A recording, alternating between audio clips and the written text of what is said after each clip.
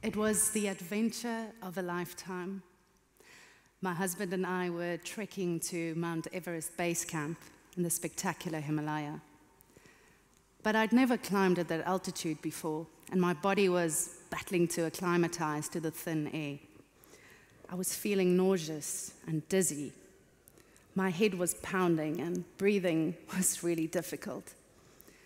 So after scaling a particularly steep section, I took off my backpack. I turned to my husband and said, "I don't feel so good." The next thing I remember is feeling as if I was in a vivid dream, a dream in which I was rolling downhill fast, my head and face repeatedly hitting rocks and stones, tufts of grass.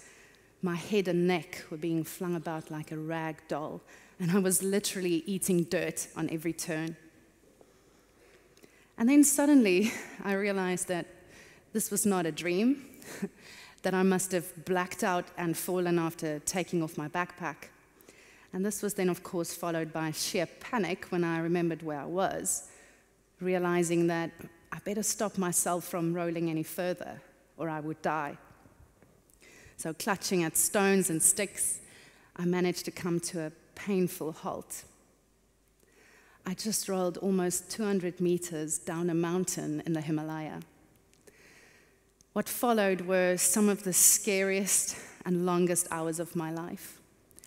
As I waited for the rescue helicopter, I feared that I would die. I mean, I wasn't scared to die, but I wasn't ready. Then I feared that I would never walk again. Eventually, the helicopter arrived, and 2 hours later, I was checked into a hospital in Kathmandu. We did some X-rays, some CT scans, which showed that I'd broken my hand and severely bruised my neck and back. So now I had a decision to make. Would I pack it up, call it a day, and go back home? Or would I return to the mountains when I was released from hospital? This wasn't the first time life had thrown a curveball at me. At the age of 17, I was diagnosed with a potentially deadly illness. It's an illness that inhabits our most powerful organ, ultimately controlling our thoughts, our emotions, our sense of self. It's called major depressive disorder, or depression.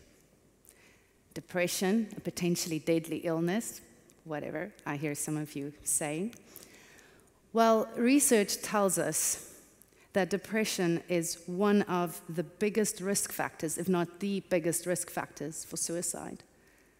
Globally, 800,000 people die by suicide every year. That is one death every 40 seconds. I'm about 3 minutes into my talk, and what this means is that since I started speaking, 4 people somewhere in the world have died by suicide. Scary, isn't it? I'm often asked what a depressive episode feels like. You see, the strange thing is that depression leaves you numb, almost unable to feel. The only feeling you're left with is fear. This perpetual anxiety that something is going to go horribly wrong any second, even if rational reasoning or your husband tells you it won't. But you see, as much as living in fear can become a habit, so can challenging and overcoming that fear also become a habit. And so one day I asked myself, what if, instead of allowing fear to control my life, I did something every day that scared me? So I formulated a little plan of action. And basically what I decided was that instead of focusing on the fear, I would focus on what lay beyond the fear, on what I could possibly pursue beyond this fear. You see, in life, our fears prescribe certain pursuits to us, pursuits that feel safe within the confines or the context of this fear. I will explain later. But I decided for myself on certain pursuits, not prescribed by fear. And those 3 pursuits I would like to share with you today. framed as 3 decisions that I made over the course of my life. Decision number 1, pursue experiences, not things. Journalism is not the world's best paying job. Yet this was the road I chose to go down after many years of studying and traveling. Meanwhile, some of my friends working better paying jobs were spending money on designer clothes, nice cars, well-deserved holidays. I felt a niggling of envy, which gradually developed into a fear. A fear that told me I would never be able to afford anything. A fear that I couldn't keep up. You see, the one who dies with the most toys wins, right? My opportunity to challenge and ultimately overcome this fear came when I was assigned to cover news stories across Africa as a journalist. And Africa is the continent I call home. So I remember traveling to South Sudan, where I met and interviewed a former child soldier. He had miraculously escaped, and he was now able to attend primary school for the first time. And there he was, sitting in the grade 1 class in the front row, starched white shirt, so proud to be able to learn how to read and write for the first time. But there was a big difference between him and the others in the class. You see, he was 18 years old. Now, this and other stories entrusted to me changed me. And by discovering these new worlds were opening up inside of me. And gradually I started to realize that one single experience, one single encounter, can add more value to your life than a lifetime spent collecting stuff. So I decided that instead of pursuing the stuff that fear was telling me I needed to collect to be a happy person, I would pursue experiences instead. And while I was at it, I would get rid of a few of the things and stuff cluttering my life anyway. Sell it, recycle it, give it away. This was really scary at first. But you see, you have to let go of what you're holding on to be able to take hold of what lies on the other side. If you can imagine a 2-year-old holding his favorite toy, and you're wanting to give him a new toy, a better one, but he doesn't want to let go of the old toy because he doesn't understand that you're actually trying to give him something that's nicer, that's better than the thing he's clutching. A few years ago, I walked 600 miles along the coast of Spain, alone, carrying only a backpack, a little bit of water. And every now and again, I think back to that experience, because to me, that experience became a symbol of this process of letting go, of the importance of lightening our load. And then I ask myself, what's in my backpack right now? Is there anything I can let go? What is holding me back? Is there anything in your backpack today, right now, that you can let go? It doesn't have to be stuff. It can be a draining friendship or maybe some negative thoughts. Let it go, because you see, by holding on to what we think has worth, we are depriving ourselves from the opportunity to pursue what is truly valuable, experiences. Decision number 2, pursue friendships, not likes. So loneliness is a very real fear to the depressed mind. But revealing who we truly are to someone else can be even scarier, as it was for me. And so it was only logical that social media would become a refuge, a hiding place, a stage on which I could pretend that my life was perfect, that everything is awesome. However, the one day I just felt so overwhelmed suddenly by all these supposed friends I had on social media, by the access they had to my life and thoughts, and the pressure of keeping up this facade. I realized that online I was living this very visible life, But offline, no one really knew what I was going through. Not to mention the fact that I was forever chasing all these likes and clicks, the fear of loneliness. It tells us that we need those little stimuli. I know that no one in this room understands what I mean when I say I enjoyed someone liking my photos, because you're all fine. But to me, it became a problem. And so I deactivated my accounts. I decided I would pursue my friendships offline instead. So was I afraid that now I wouldn't know what was happening in my friends' lives? Yeah. Was I concerned that maybe some people would forget that I existed at all? Absolutely. And some of them did. But what also happened was that with my online self now deactivated, my offline self became more present, more honest, more transparent to those around me. I could just enjoy the moment. I could just be in it. I didn't have to think, ooh, what filter would look nice in this picture? Or what status update can possibly describe the wonder of the scene?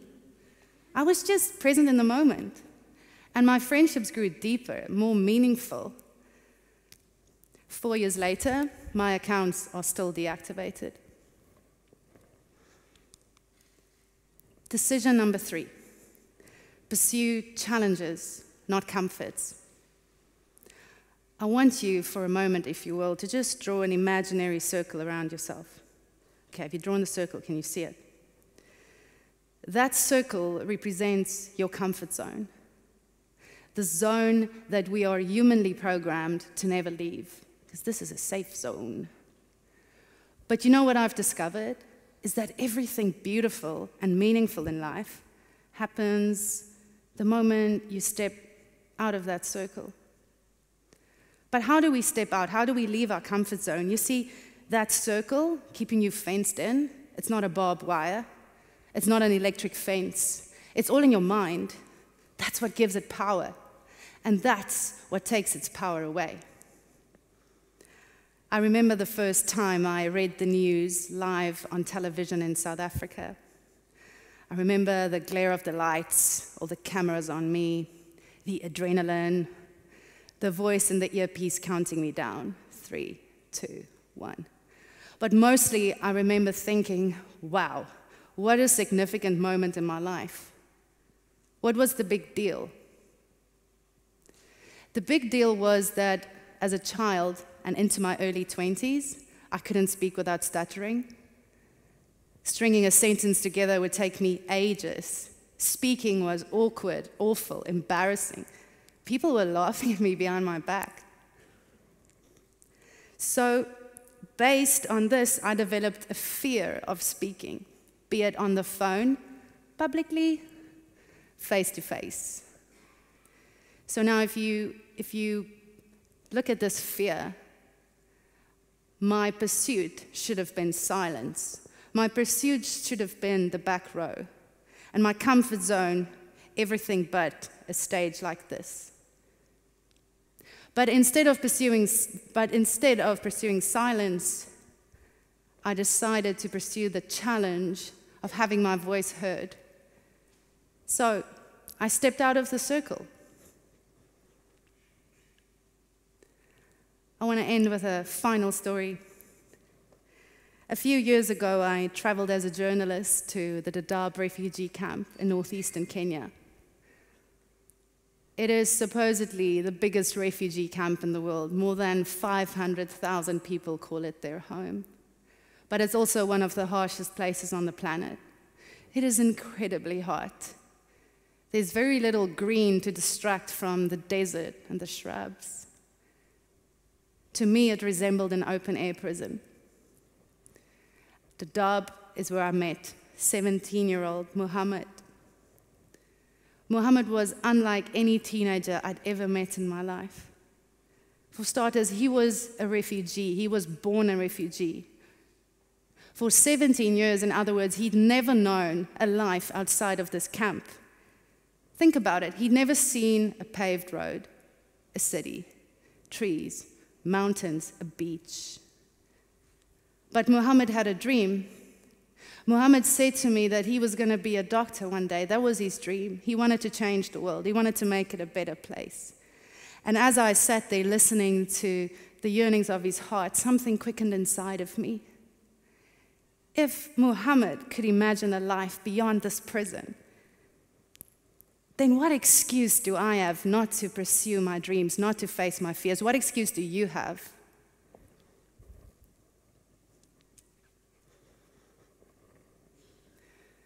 So, has doing something scary every day cured me of depression? No. I still fear depressive episodes and the anxiety that suddenly comes out of nowhere. But what scares me more is not living a meaningful life, is not pursuing what lies beyond these fears that keep me up at night sometimes. There is a quote by William Shedd that my mother once wrote in a birthday card to me. It goes, "A ship is safe in harbor, but that's not what ships are for." And that's my challenge to you today. Why don't you push your ship out? Discover what lies beyond your distant horizons. Pursue experiences, not things. Pursue friendships, not likes. Pursue challenges, not comforts. The last thing I wanted to do while I was lying in hospital in Kathmandu was to go back to the mountains. But what scared me more was what would happen if I allowed the accident to break not just my body, but also my spirit. So I got out of bed, packed my bag, put on my boots, and back to the mountains I went. Why not do something today that scares you? Thank you.